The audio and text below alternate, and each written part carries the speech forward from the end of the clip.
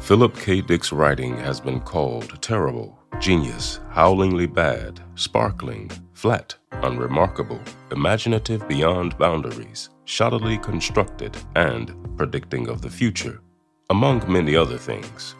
His works are as paradoxic and conflicting as the author himself, and most descriptions of both the man and his works would be fitting at different points through his career.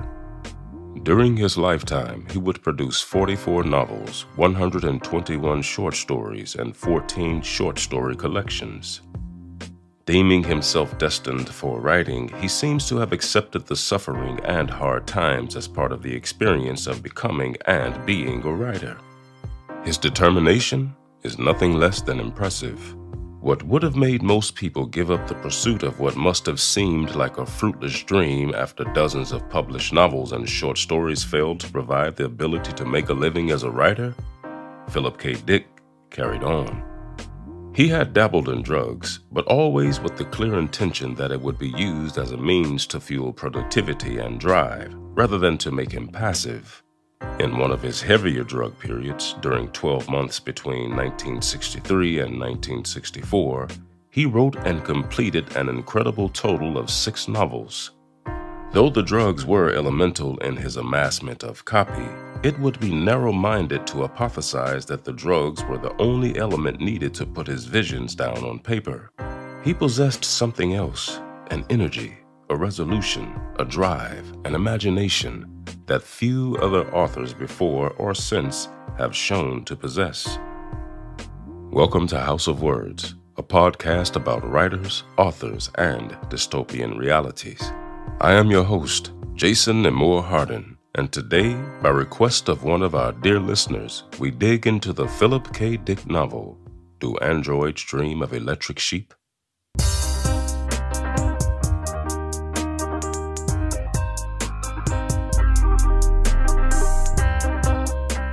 The novel was first published in 1968. This synopsis, however, is from a paperback edition from 1996. By 2021, the World War had killed millions, driving entire species into extinction and sending mankind off planet. Those who remained coveted any living creature, and for people who couldn't afford one, companies built incredibly realistic simulacra. Horses, birds, cats, sheep. They even built humans. Immigrants to Mars received androids so sophisticated it was impossible to tell them from true men or women. Fearful of the havoc these artificial humans could wreak, the government banned them from Earth. But when androids didn't want to be identified, they just blended in. Rich Deckard was an officially sanctioned bounty hunter whose job was to find rogue androids and to retire them. But when cornered, androids tended to fight back with deadly results.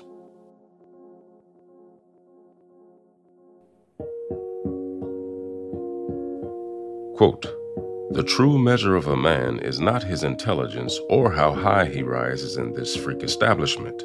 No. The true measure of a man is this: how quickly can he respond to the needs of others and how much of himself he can give." End quote.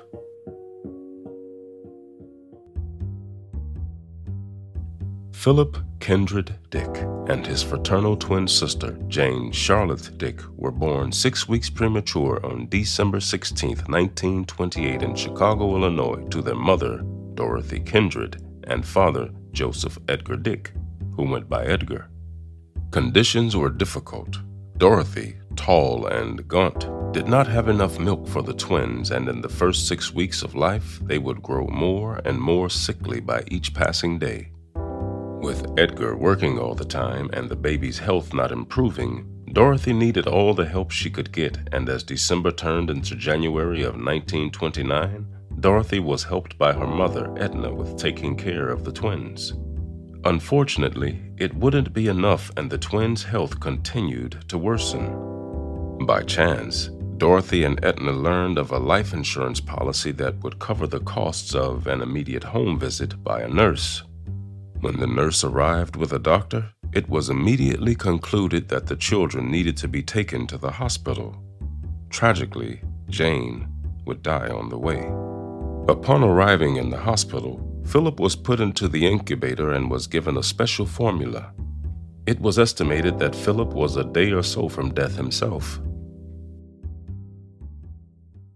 Once Philip had gained enough weight, Dorothy was given instructions on how to make the very complicated formula he would need and was allowed to take him home.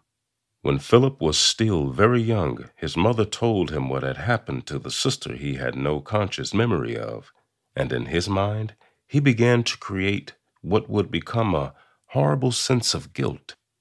He made himself believe that he had gotten all the milk and that it was partially his fault that Jane did not survive, the other part being his mother's neglect and ignorance.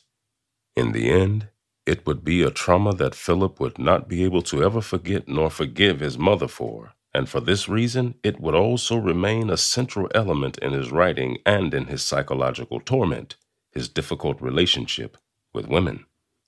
The death of Jane also brought with it the death of Dorothy and Edgar's marriage, and the divorce would take his father away from much of Philip's life.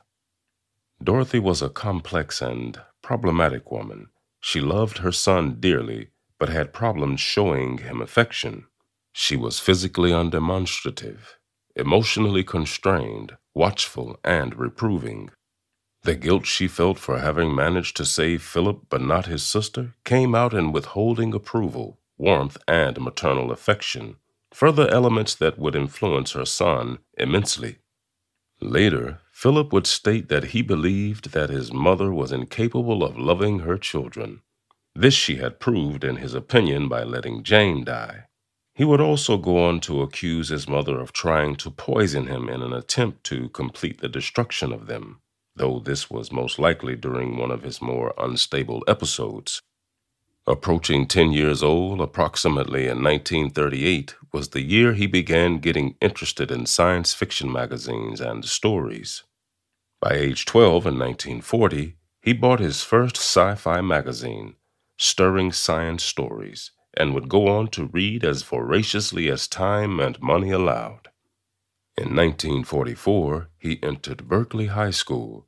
He was a highly intelligent student, one who enjoyed advanced English, but kept mostly to himself and rarely spoke in class.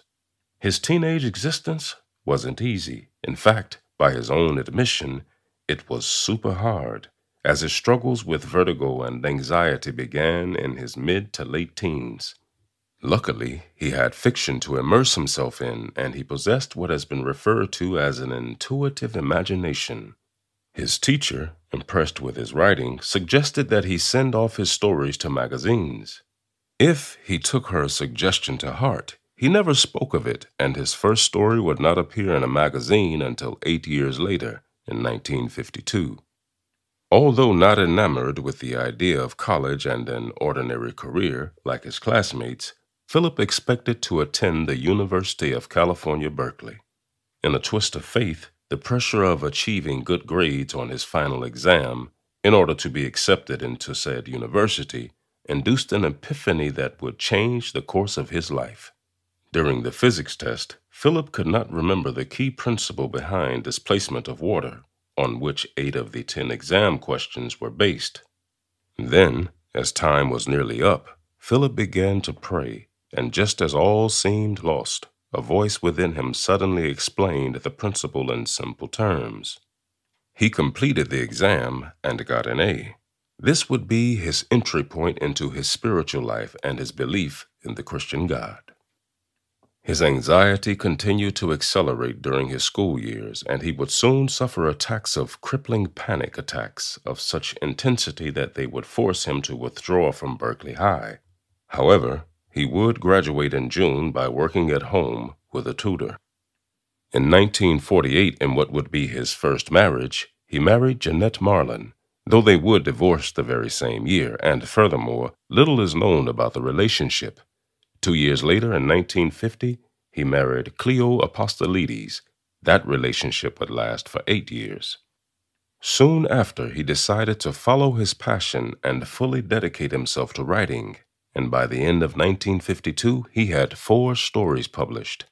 1953 would be a giant leap, having 30 stories published that year, 7 of which were published in the month of June alone. In 1954, he would see 28 more stories published, and in 1955, Rich and Cowan, a British publishing house, chose 15 of his stories for a hardcover publication called A Handful of Darkness. 1955 was also the year he succeeded in getting his novel published, Solar Lottery. It was his first published novel, and it must have seemed like his career was finally on the way. Around the same time, his wife Cleo, being a student activist, and this being during the Cold War, brought attention and frequent visits by the FBI. These visits would be so frequent that the pair would befriend one of the FBI agents that were monitoring them. Allegedly, they became such good friends that Phillip would get driving lessons from him later. Phillip and Cleo's marriage would last until 1958, until they moved to a new apartment and Phillip met and was eventually smitten with his new neighbor, Anne Williams Rubenstein. Within a few months, Cleo and Phillip divorced, and he would then marry Anne.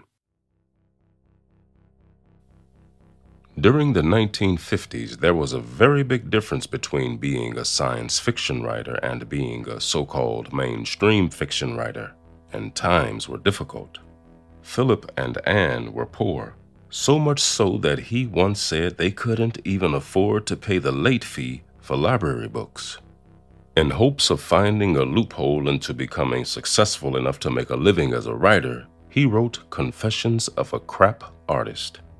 It was his attempt at writing a piece outside of science fiction, one which chronicled a marital conflict.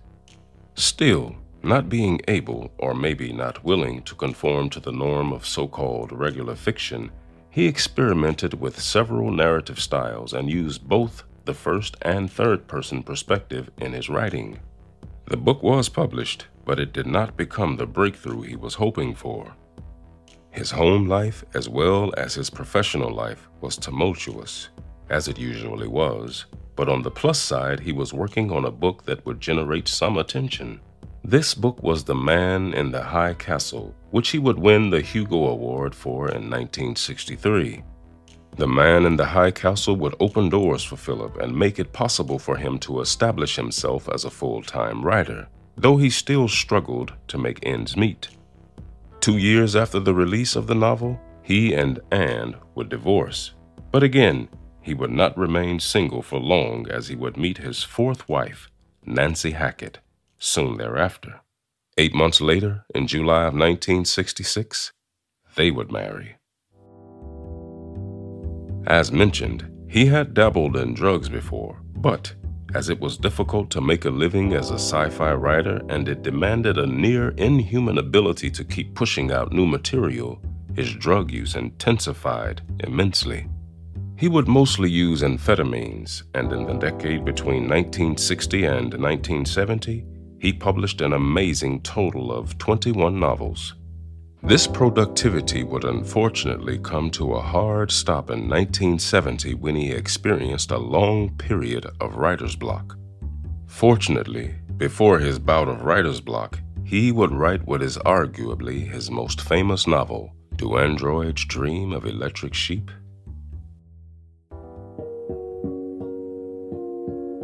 Quote, "Today we live in a society in which spurious realities are manufactured by the media, by governments, by big corporations, by religious groups, political groups. So I ask in my writing, what is real?" End quote. In the early 1960s, his daily routine consisted of helping his wife with her new jewelry business, sending out manuscript after manuscript to publishers, as well as doing copious amounts of amphetamines through the night in order to generate vast amounts of product. He would mix and match different pills, fine-tuning their effects for maximum productivity, but this would also end in manic depressive episodes which led to screaming matches with Anne. Screaming matches that would at times lead them to threaten to kill one another. As stated earlier, Philip Dick's potential for writing was almost beyond human, and at times he was churning out 68 pages of final copy a day, meaning that Do Androids Dream of Electric Sheep could have been written in approximately 3.5 days. The origins of the novel began when he was doing research for The Man in the High Castle. At the time, he was reading diaries seized after World War II of Gestapo officers and agents, in German no less, as he knew it well enough to read the language. Through this research, he became aware of atrocities perpetrated by the Nazis, and he came to believe that those beings had ultimately been monsters who pretended to be human. In one of the journals he read, a Nazi officer complains about not being able to sleep because he was kept awake at night by the cries of starving children. Instead of empathizing with the suffering of the starving children, the officer only saw them as a nuisance that disturbed his sleep. That one line had a deep impact on him. It is not human to complain in your diary that starving children are keeping you awake, he would later comment. This drove him to begin thinking, and he began to play with the notion that people who lacked empathy were androids. Empathy, of course, is the main theme of his novel, Do Androids Dream of Electric Sheep? In the novel, the android antagonists are revealed to be more human than the human protagonist, which is something that particularly shines in the contrast between the androids and man losing its own humanity by seeing them as lesser than. Like most pieces of writing, the novel has multiple sources of inspiration, including the writings of L. Ron Hubbard, and in particular his novel Fear, published in 1940. Yet a child at the time, this book made a particular impression on young Phillip. In a letter to Peter Fitting, written on June 11, 1970, he wrote, "What I am writing is really psychological fantasies on the order of L. Ron Hubbard's Fear, which impressed me very much and still does. Without Fear, I would never have come up with what I do." In addition to the more obvious tone and style of noir fiction, another influence was the author Theodore Sturgeon, writer of More Than Human, which revolves around humanity being separated into different tiers and being able to control one another through telepathic means. He completed Do Androids Dream of Electric Sheep sometime in 1966 and began the process of pitching it around to publishers. He lost a number of close friends in the years after the novel was published in 1968, and as mentioned earlier, what followed was a terrible dry spell. By July 1970, he was applying for welfare and food stamps, a step that must have surely wounded his pride. He was working on a new novel by then, but unfortunately, things would soon deteriorate even further. In 1971, his marriage with Nancy ended and she moved out of their house in Santa Venetia, California. Following her departure, he continued to abuse drugs and even allowed other drug users to move into the house. This flaw in judgment reached one of its pinnacle points when, in November 1971, Dick returned to his home to discover it had been burglarized. His safe was blown open and money and personal papers were missing. The police weren't able to determine the culprit because of the lifestyle Dick was leading at the time, and even considered their main suspect to be Dick himself for a good while.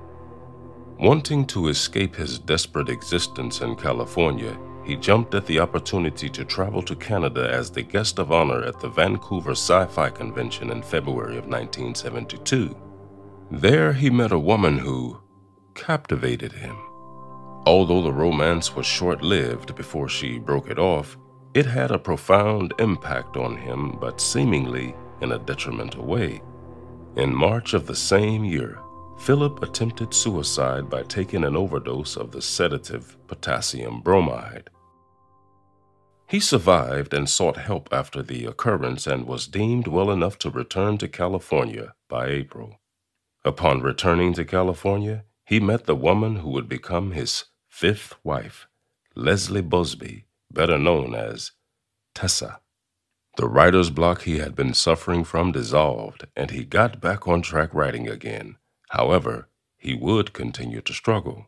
Concerning this, Tessa once told that she came home to find 17 rejected manuscripts lying at their door.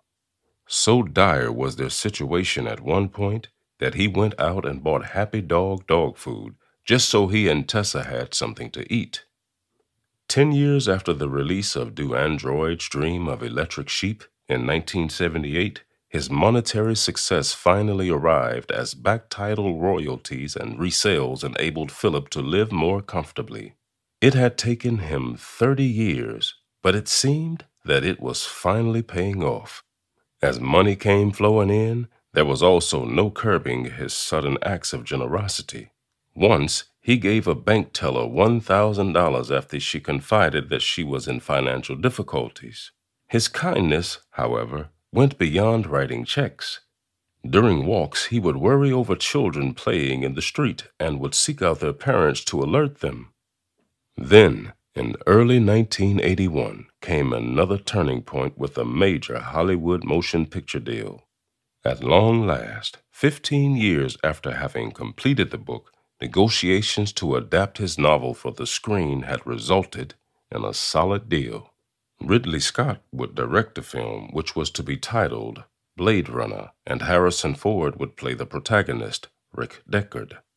Filming would commence in Hollywood, just a short trip up the freeway from Phil's place, in the first half of 1981. Though proud of the development of his novel into a movie, he kept a certain level of skepticism concerning the potential that the film would actually do the book justice. Well, his skepticism was proven worthy, as the fantasies of fame and glory would soon earn a bitter aftertaste after he read Hampton Fancher's screenplay for the movie, which he loathed, to say the least. Not long thereafter, on the night of February 17, 1982, Phillip called up therapist Barry Spatz. He was worried because during an interview that evening he had frequently contradicted himself on and off tape. Furthermore, he was experiencing failing eyesight. Barry Spatz advised him that these sounded like serious physical symptoms and that he should go to a hospital immediately. Phillip promised to do so, but ultimately did not. The following day, a neighbor saw him pick up his newspaper. He had an appointment scheduled with Spatz that day, one he missed. An attempt was made to reach him by phone, but he did not pick up. Ultimately, it would be his neighbors Juan and Sue Perez who found Phil unconscious on the floor of his apartment and called for an ambulance. At the hospital, he was diagnosed as having had a stroke, but one from which he could, over time, recover from. He could not speak, but he could smile, and his eyes were able to find the faces of the friends and loved ones who came to visit. Further strokes would unfortunately follow, and the final one was accompanied by heart failure. Philip K. Dick died in the hospital on March 2, 1982. He was 53 years old. The gravesite, chosen by Phil's father, is in Fort Morgan, Colorado, a town Phil passed through as a baby boy moving with his family to California. Buried beside him is his twin sister, Jane. Jane's tombstone had been inscribed with both of their names at the time of her death, 53 years earlier. His death came 4 months before the release of Blade Runner. As usual, I will leave you with one final quote. I want to write about people I love and put them into a fictional world spun out of my own mind. Not the world we actually have, because the world we actually have does not meet my standards. End quote. Thank you for listening. I hope you've enjoyed this episode and will spread the word about the podcast. Once again, I have been your host, Jason Nemore Hardin. We here at House of Words hope that you would please consider helping to make this show easier to produce and more frequent by contributing on our Patreon page at patreon.com/House of Words. Until next time, keep turning those pages.